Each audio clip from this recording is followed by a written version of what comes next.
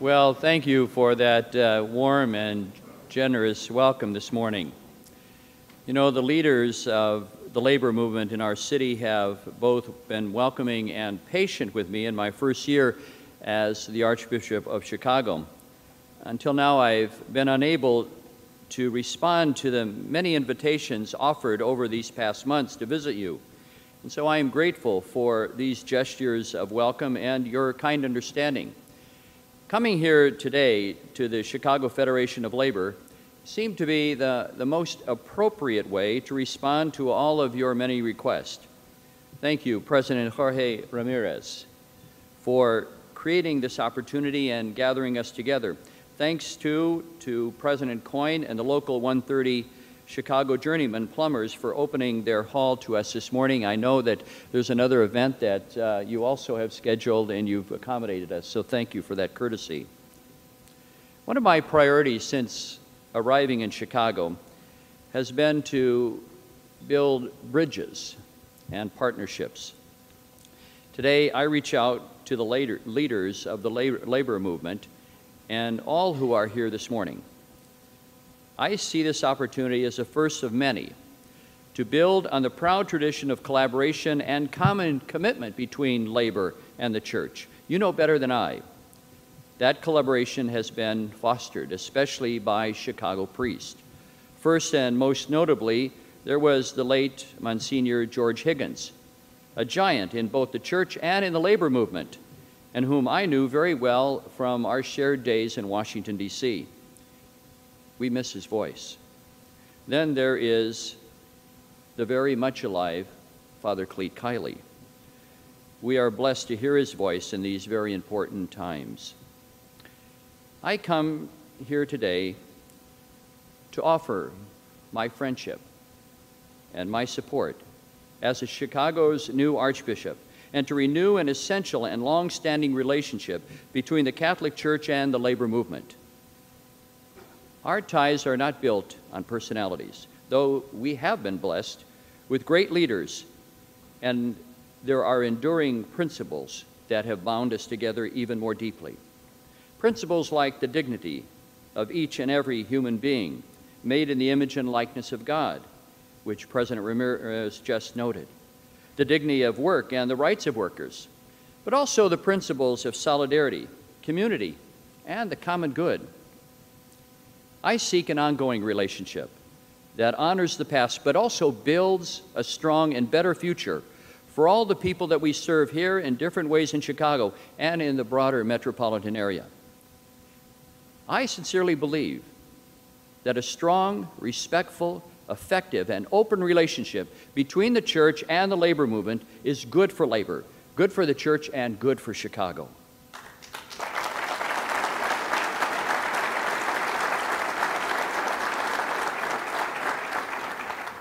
Admittedly, I'm new to Chicago, but I did grow up in the Midwest in Omaha, Nebraska.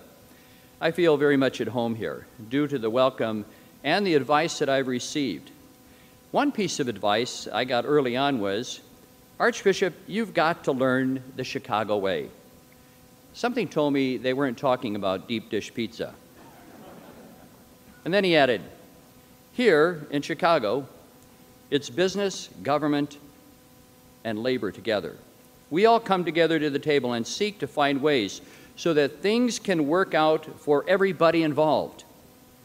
In the church, we call that solidarity, a word I know is very familiar to union members.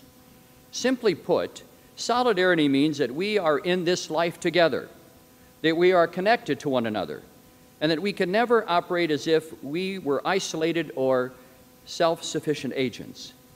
Pope Francis, who knows something about solidarity, put it this way: I would like to make an appeal to those in possession of greater resources, to public authorities, and to all people of goodwill. Never tire of working for a more just world marked by greater solidarity. Everybody, according to his or her particular opportunities and responsibilities, should be able to make a personal contribution to putting an end to so many social injustices. Solidarity means seeing others not as rivals or statistics, but brothers and sisters. and we are all brothers and sisters.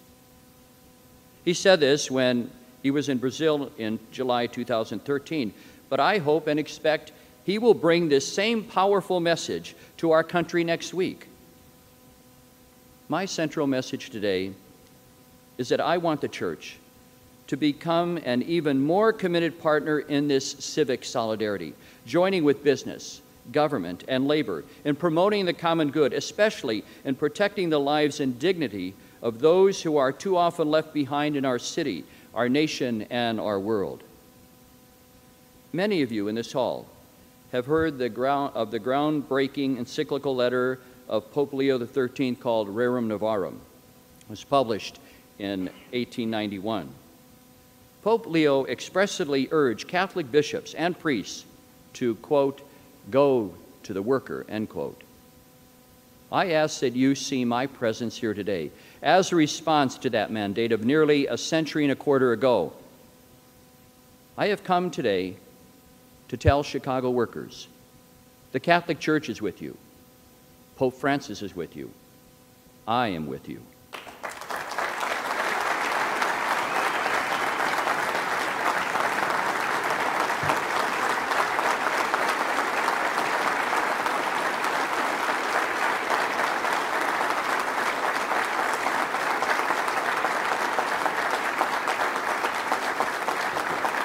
Thank you. And I do so recognizing that my message to business leaders and elected officials is the same. As we work together to build a better Chicago and promote the common good throughout the metropolitan area. What can union members expect from the Catholic Church here in the Archdiocese of Chicago? Today I want to talk about 4 things that I believe the Catholic Church offers to organized labor, given the historically deep connection and history between the labor movement in Chicago and the Catholic Church here in Chicago. First of all, the Church can offer its vision, its principles, and moral framework that can lift up the dignity of work and affirm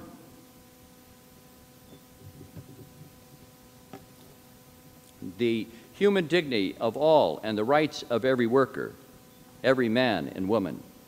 Secondly, the Church can raise its voice on issues that affect workers and their rights and their families. Third, the Church, as an employer, can practice what it preaches about the dignity and the rights of workers in terms of wages and working conditions.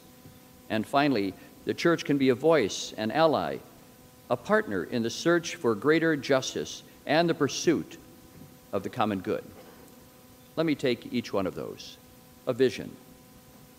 What brings the labor movement and the Catholic Church together is not politics, economic theories, or an ideology, but rather a set of beliefs and commitments about human life and dignity, about work and the rights of workers, about solidarity and subsidiarity, about justice and the common good. We have to remind each other and ourselves that these principles are not just slogans or footnotes, but a way of thinking and acting and measuring our efforts.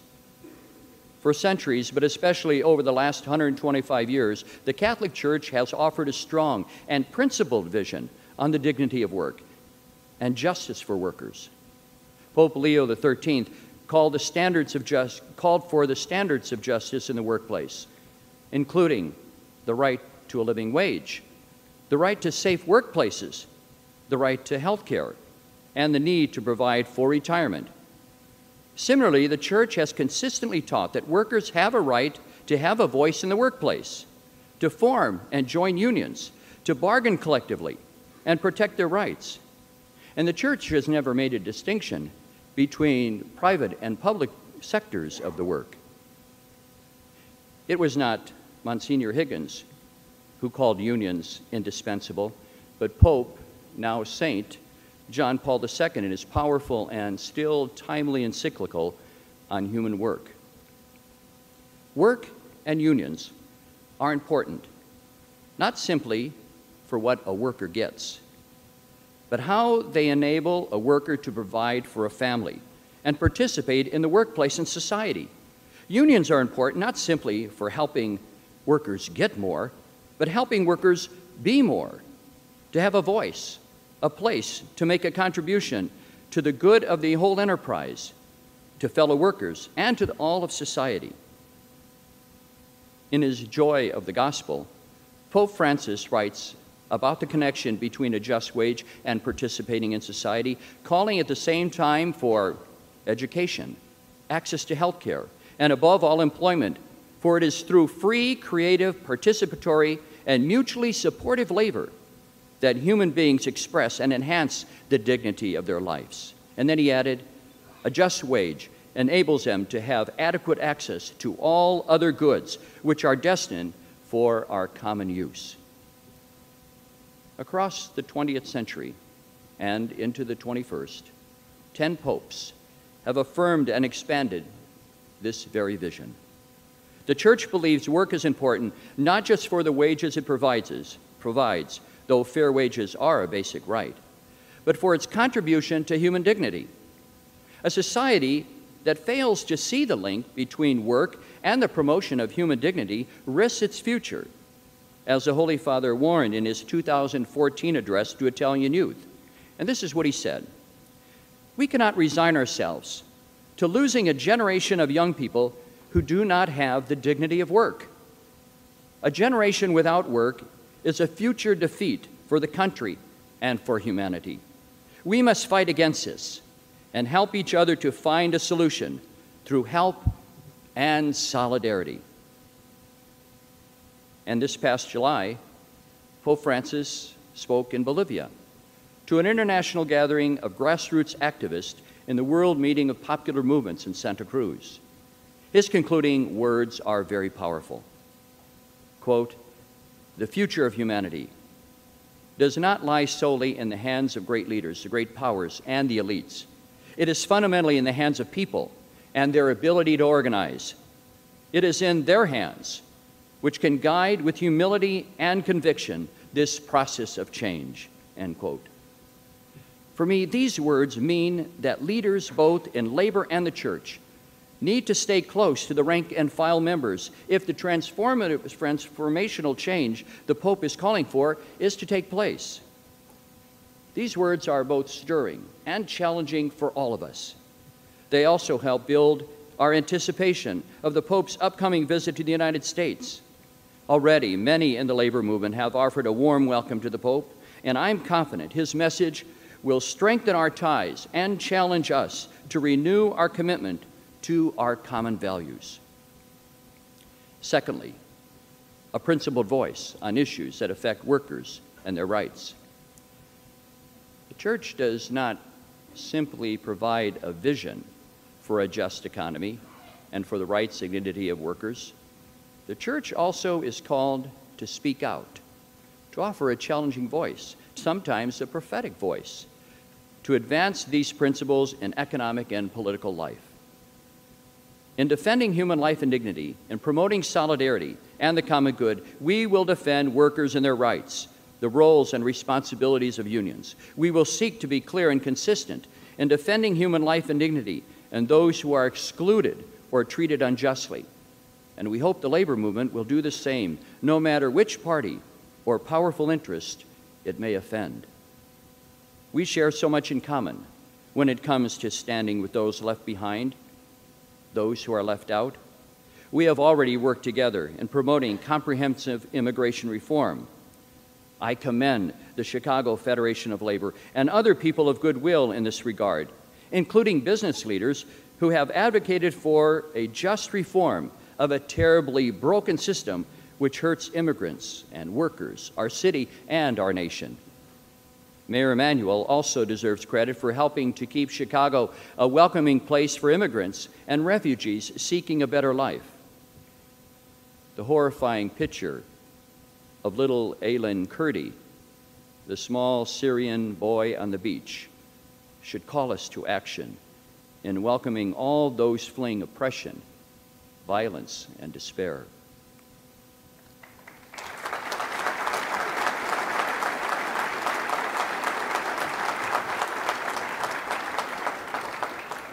We need to stand together, religion, labor, business, government, and rejecting rhetoric or tactics which demonize and demean immigrants or blame them for problems they did not cause. This kind of angry posturing hurts our nation and diminishes all of us. It also fails to address the real problems, which require wise policy, just principles, and bipartisan action. I will also add my voice when it is prudent and helpful in egregious examples of injustice. The church can't weigh in on every issue and every dispute. It lacks the capacity and the competence to do so. However, when the church sees fundamental values being threatened or undermined, the church will speak up to offer basic moral principles, to defend the weak and vulnerable, and to promote the common good.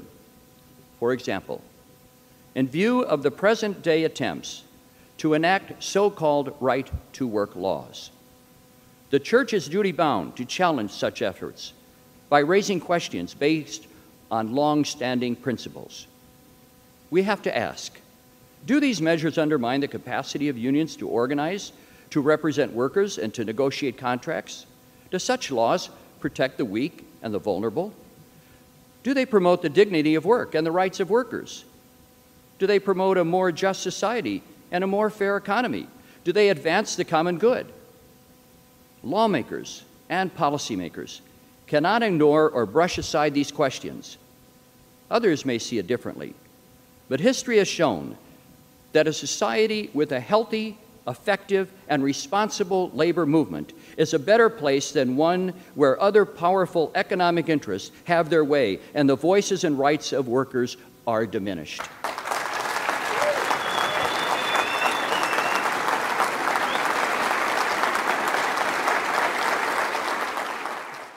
Let me also say that the church's search for the common good takes other forms as well.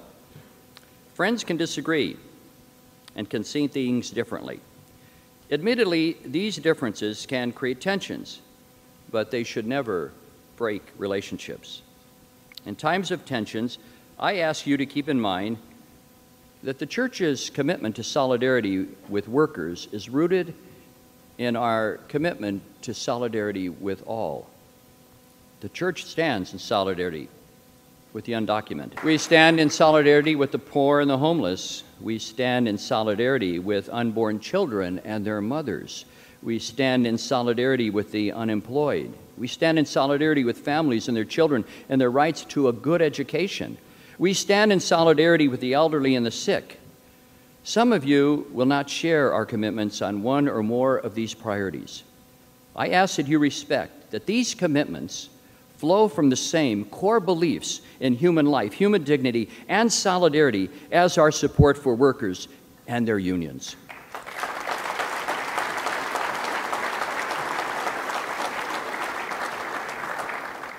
My hope is that people will see that the church is calling for a consistent ethic of solidarity that aims at making sure no one, from the first moment of life to natural death, from the wealthiest community to our poorest neighborhoods, is excluded from the table of life.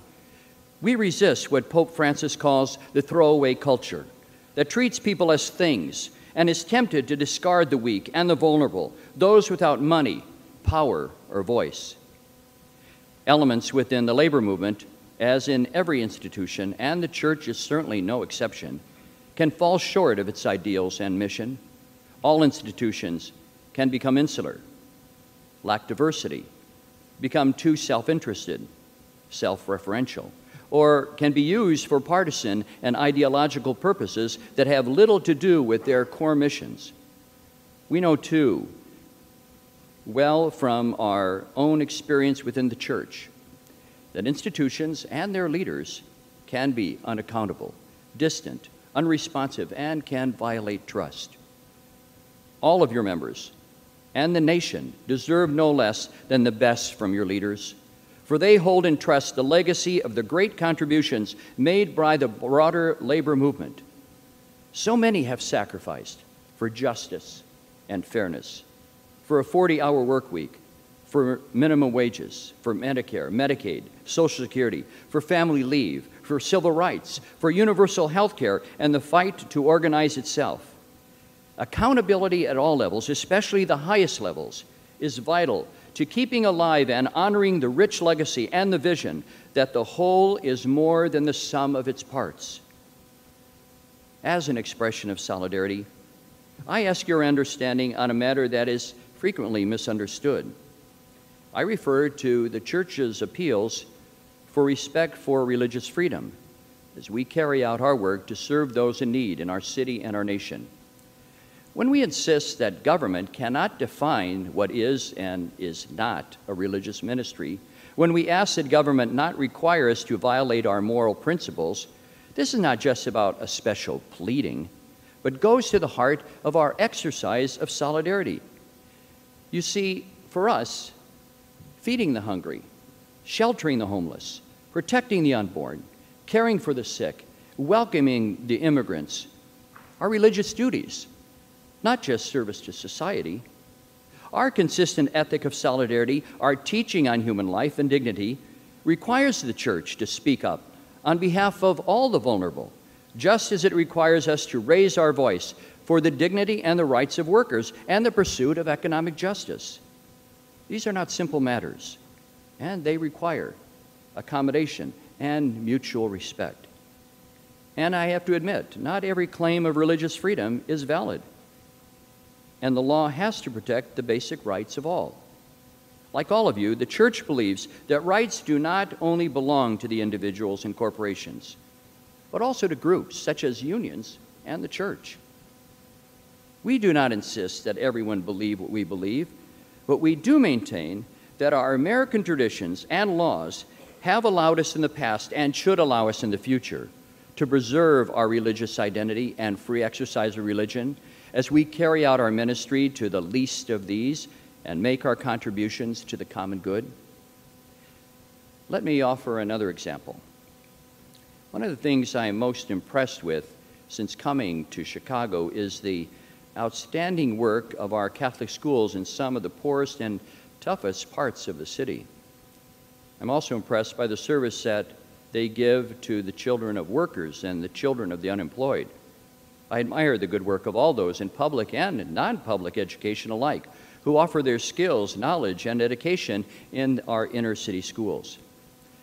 But I am troubled and challenged by the powerful economic forces, social pressures, and demographic trends that put inner city Catholic education at risk.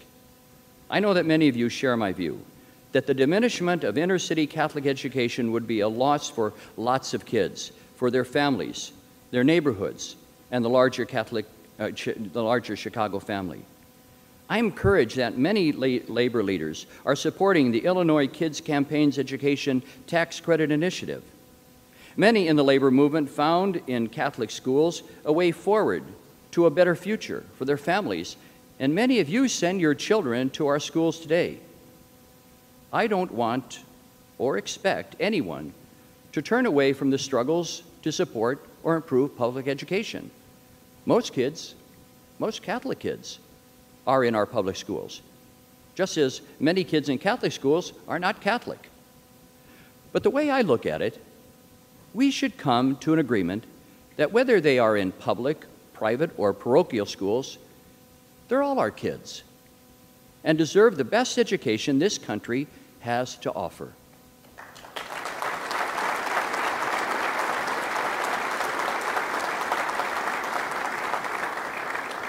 So what I'm offering is a hand of friendship, inviting all to work together to improve the education of all of our kids. And as part of that, to work to keep alive the remarkable service of inner city Catholic schools that are beacons of hope in some of the poorest neighborhoods of Chicago. You can count on me to work with others to support public education, its funding, and improvement. But I also invite and need your help in avoiding the loss of valuable Catholic schools that provide help, hope, and are essential contributions to a better Chicago. In the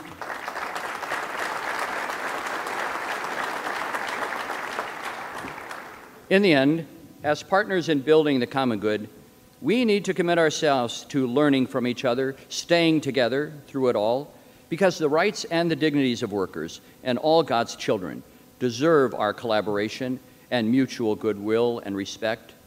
Again, we owe it to each other to have a consistent ethic of solidarity.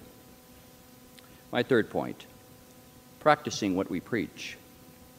As a Catholic Archbishop of Chicago and one of the largest employers in Cook and Lake counties, I've come to depend on the advice and counsel of our very vibrant business community.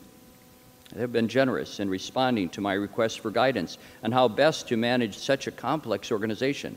But I also need, and am grateful for, the advice of labor. You know firsthand some of the best practices for employment and have experience and wisdom that needs to be tapped. You created the weekend. Although, Father Cleet, when's the last time you had a weekend off? You advanced the concept of universal health care. You stayed vigilant about job security. You advocated family leave, and you did so much more. Your members are everywhere in the Archdiocese. Many of your members are also part of our family of faith. But whether we are of the same faith or different or none, we are all God's children. We serve together, and we can learn from each other. The Archdiocese of Chicago employs 15,000 full and part-time employees in its agencies, seminaries, schools, and parishes. We strive to be a just employer. I have asked our Archdiocesan staff to review all of our human resource policies to ensure we are practicing what we preach about the dignity of work and the rights of workers. We will work earnestly to address any gaps. After all, like everyone, we also need to be accountable. Because the Archdiocese is an employer, some employees and some unions may want to organize in our workplaces. Some Archdiocese and diocesan employees are already organized, and we work with their unions to advance our mission and our mutual obligations to workers. Others are not. And that is because some jobs, quote unquote, in the church are really ministerial positions and must answer to a higher law than those passed by legislators. We may have differences in this area, but if we stay firm in our commitment to principled dialogue, we can resolve differences and move forward together. That's my hope. And so I ask you, President Ramirez and the Chicago Federation of Labor, to collaborate with us in creating a workable mechanism for dialogue and to resolve conflict whenever it should arise. As an employer, the Archdiocese today can affirm two important commitments. For more than 30 years, the Archdiocese has had a project labor agreement with the building trades. Cardinal Bernardine initiated this agreement, and Cardinal George continued it. Today, I affirm it as well.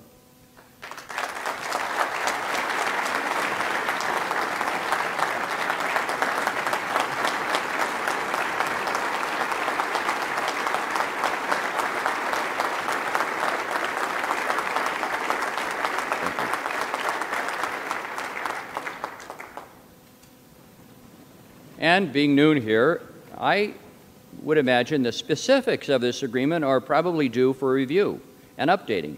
And so I asked President Ramirez to meet with my delegate, Father Kiley, to create a vehicle to conduct this review.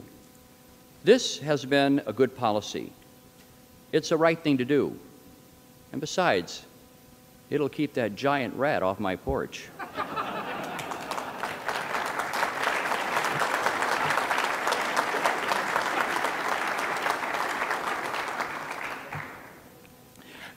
A long-standing policy of the United States Catholic Bishops' Conference is to hold its meetings and events in union hotels, or in the absence of such, in hotels free of labor disputes. Unite Here has developed a program you may be aware of called the Fair Hotel Program, something like a fair trade program. The Archdiocese and its agencies will also adopt this approach when scheduling our events. We will work together to find the words and means to honor this commitment. My final point is that I hope that you, your members, will see in the Catholic Church a consistent ally for economic justice and a partner in promoting the common good. First, I will personally support workers' efforts to secure their rights and adequate conditions to accomplish their work.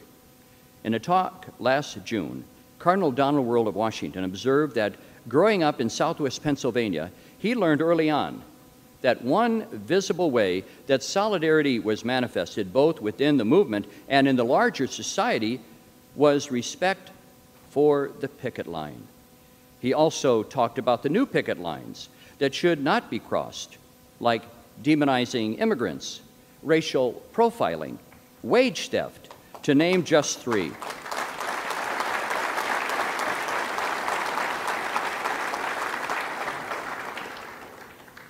In solidarity with you, I want you to know that the Archdiocese of Chicago will honor your picket lines.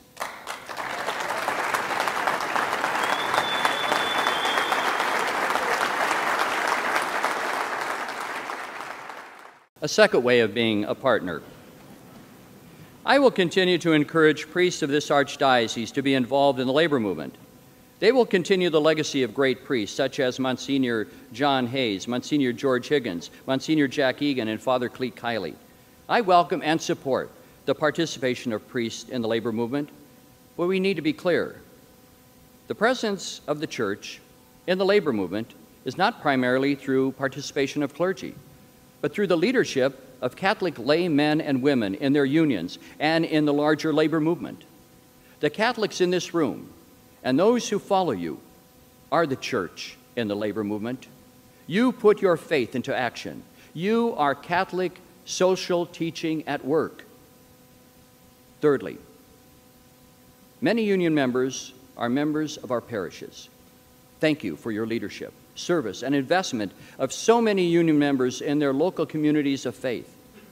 Working with our Peace and Justice Office and our pastors, I would urge that we look for ways to encourage and promote conversations about work and workers' rights at the parish level. I particularly hope we might focus on the experiences of immigrant workers who are very vulnerable. Perhaps Labor Day can offer opportunities for celebration, education, and advocacy on work and workers.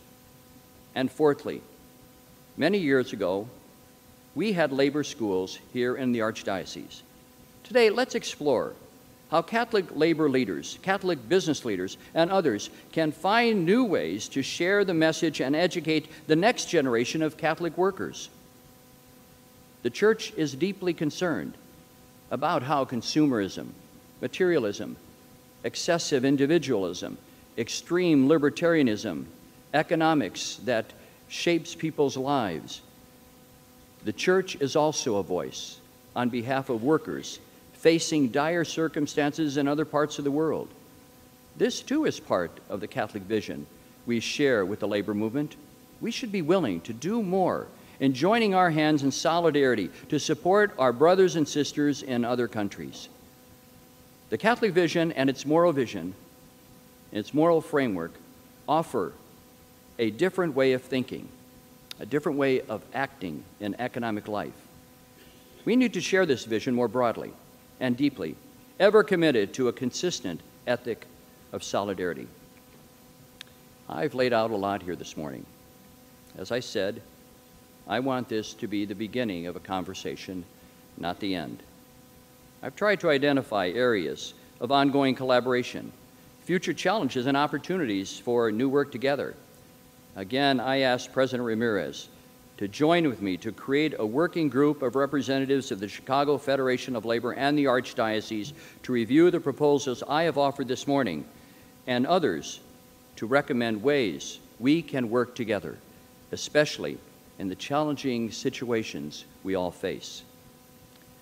Friends, 125 years ago, Pope Leo wrote of the, quote, misery and wretchedness pressing so unjustly on the majority of the working class, end quote.